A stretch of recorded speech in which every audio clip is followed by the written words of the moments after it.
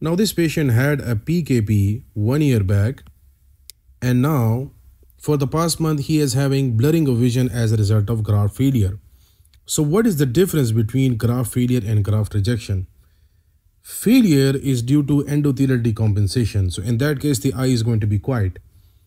Rejection involves an inflammatory element, and they can have specific signs like epithelial signs that are called Crackmer spots, or endothelial signs that includes KPs, edema, and inflammation. So what is the treatment of rejection? The mainstay is topical steroids, although periocular injection or systemic immunosuppression may be sometimes necessary. So what are the poor prognostic factors for cornea grafting? Eyelid disease, tear film dysfunction, anterior segment inflammation, corneal vascularization or thinning, and uncontrolled glaucoma.